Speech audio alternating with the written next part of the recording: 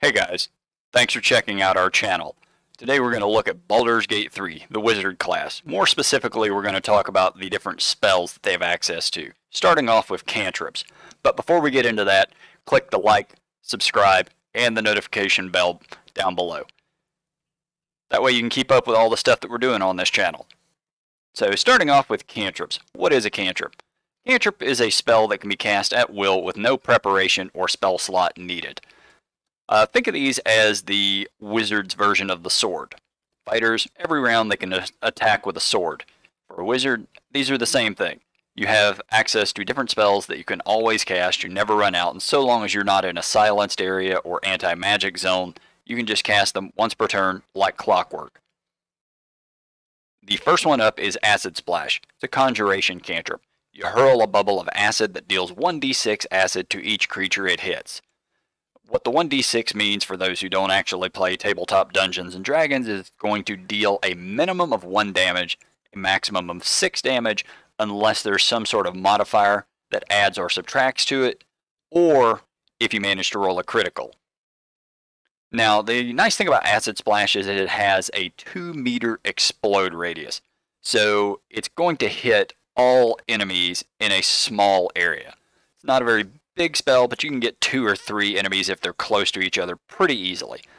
Normally I'm not going to have access to the spell. I don't typically memorize it, but if I have a scroll for it, or if there's just a situation that calls for it, I would go back and memorize this spell for the combat. Next one is Blade Ward. This is an abjuration cantrip. The thing about abjuration spells you have to understand is they are typically defensive spells. So they're going to provide damage protection, spell protection, or possibly add more hit points to your characters. Blade Ward, you gain resistance to bludgeoning, piercing, and slashing damage from weapon attacks. What resistance is that it's going to halve the amount of damage you're taking from any of these attacks. So if a bludgeoning weapon hits you for 10, you're going to take 5. Normally I'm not going to have access to the spell either. It's not worth memorizing. There might be situations where it's pertinent to have it. If you're trying to cover a large distance while people are shooting arrows at you, it could be useful to have it. Or even against arrow traps, certain other situations. Chill Touch, Necromancy cantrip. Everybody loves necromancy. It deals 1d8 necrotic damage, and the target cannot regain hit points. That's the big kicker about this spell. Normally I'm not going to use this, but if you are in a fight where the enemy is regenerating or has a cleric that's constantly healing, say the fighter, it might be worth hitting that fighter with a Chill Touch so that they can't gain hit points back for a couple of rounds. Might be all you need to kill them. The other benefit to Chill Touch is that undead creatures also get disadvantage on attack rolls. This can be important if you're fighting a whole bunch of undead or even just one particularly powerful undead. You know, target them with it, and for a couple of rounds, it makes it more difficult for them to hit you. Firebolt. This one is a keeper. This is one of the spells you will cast often, at low levels especially. It deals 1d6 fire damage and creates a flammable surface. And it's that flammable surface that matters. So when you first hit somebody with this spell, they're going to take a little bit of fire damage, and then they're going to take a little extra fire damage because they're standing in a fire. I know I've said fire a whole lot here. So, hey bro, I hear you like fire, so I got some fire to go with your fire. It is a fairly useful spell. I use it a lot. Always remember though, if you firebolt somebody and it leaves the ground on fire, if you run through it with your own dudes, they will also take damage. One other important piece of information to remember with the Firebolt spell is that certain things such as explosive barrels, gases, and so forth are also flammable. So you could toss a single firebolt into a whole bunch of barrels of gunpowder, and next thing you know, you have a massive, massive explosion that kills every single goblin in the camp. But I wouldn't know anything about that, and I definitely don't suggest you try it. And if you do, when you do, make sure you're a long ways away. Thanks, Firebolt. I love you. The Friend spell. No, this is not the 90s sitcom with, what was her name? Phoebe and the pro wrestling guy, David Arquette. No, this is a enchantment cantrip. What it is there will be a lot of situations where you're having to talk to NPCs and you might want them to get on board with whatever crazy plan you've come up with. So the easiest way to do that is to convince them, and having the friend spell active doubles those chances effectively of making that work. Definitely a useful spell, but not something I would normally keep in memory. It's nice if you can get a scroll of it, or maybe just backtrack, reload a save, and memorize friends just in time for that conversation. Can definitely save you a whole lot of hassle and a whole lot of reloads. Light spell. This is a wonderful spell. Always memorize the spell. Always have the spell active when you go into fights at night.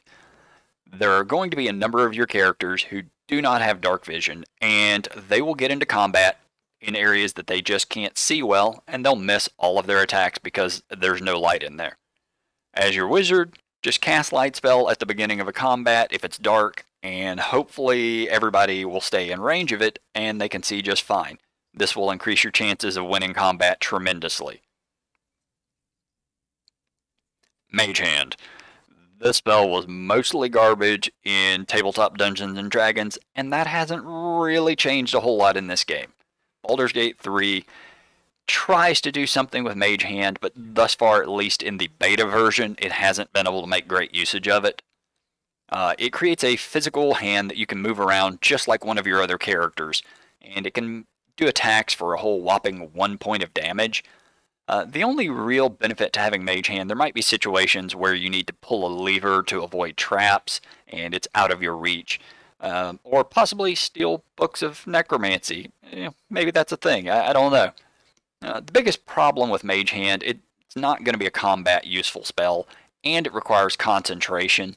So if you have a spell with concentration already active, such as Mage Hand, and then you go and cast, say, True Strike, which you should never do because True Strike is absolute and utter garbage, and it's a complete and utter dumpster fire. But if you cast True Strike, it would then cancel the previous spell with concentration. So you can see the borders outlined. I'm going to go ahead and click it to unlearn that spell, because Mage Hand is garbage. Moving on. Next one up is Minor Illusion. Create an illusory image that distracts nearby creatures, compelling them to investigate. Not something I typically use, but there are absolutely ways this could be very useful. You might get into a situation where you think a fight's going to be very difficult. You're going to have to fight 12 guys at the same time. If you can hide outside of a combat range, cast Minor Illusion, and maybe distract a few of them, get them to come investigate, you might be able to kill a couple of those guys before you ever get into the big combat.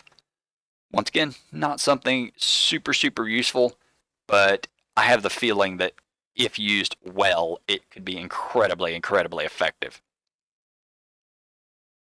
Moving on. Poison Spray. Looks like it should be good. 1d12 damage. Hey, for a cantrip, that's really big damage. The problem is that it's 3-meter range, so very short range, and 2, it has a Constitution saving throw. This damage is all or nothing. If they make that saving throw, they take no damage.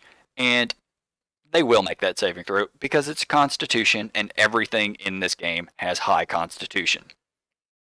Plain and simple. Even in regular tabletop Dungeons and Dragons. Nobody likes Poison Spray. Ray of Frost. This one, just like your Firebolt spell, is going to be used a lot. Ray of Frost is fantastic. This is the pinnacle of what cantrips should be. So you deal 1d8 cold damage and reduce the target speed to 3 meters. That 3 meters is about a third of a normal character's movement, which is somewhat useful. 1d8, that's pretty decent damage for a cantrip. The big kicker, and they don't actually tell you this in the description, is that it creates a zone of frost. So if you hit the target, just like the Firebolt creates an area of fire, this will create an area of ice. So whoever you attack with this spell has a chance to slip and fall, making them prone. Prone creatures are much easier to hit with melee attacks. So you cast Ray of Frost at that ogre, he slips and falls, you then run in with your fighter and your rogue, and kill the guy pretty quickly. Rather nice spell. Use it a lot. Shocking Grasp. Lightning damage, 1d8, which is pretty decent damage for a cantrip. And the big kicker to this one is it prevents the target from taking reactions. So what a reaction is in this game is when you move out of combat, a lot of times they can use a reaction to swing at you, make an attack against you, and sometimes accidentally kill your wizard. With Shocking Grasp, you can cast it on them, and if it hits, you can then just run away from them. They can't do anything about it. Big kicker about Shocking Grasp is that it's a range of 1.5 meters, so always keep that in mind. They pretty much have to be in melee range for you to use it on them. But I do like Shocking Grasp. It is a good spell if you have extra spell slots once you are looking for more things besides just Ray of Frost, Firebolt, and Light Spell. Then Shocking Grasp is a good choice. Last one, True Strike. True Strike is utter and complete garbage. Don't ever memorize it. Matter of fact, if you can just delete the spell from your spellbook, do so. You'll probably be better off for it. Just because I'm required to, I will explain what it does. It divines a character's defenses to give you advantage on attack rolls against it. So, if your fighter is having problems hitting the target, still don't cast True Strike on them. Just give them a light spell instead. Anyway, hope you enjoyed listening, and see you next time.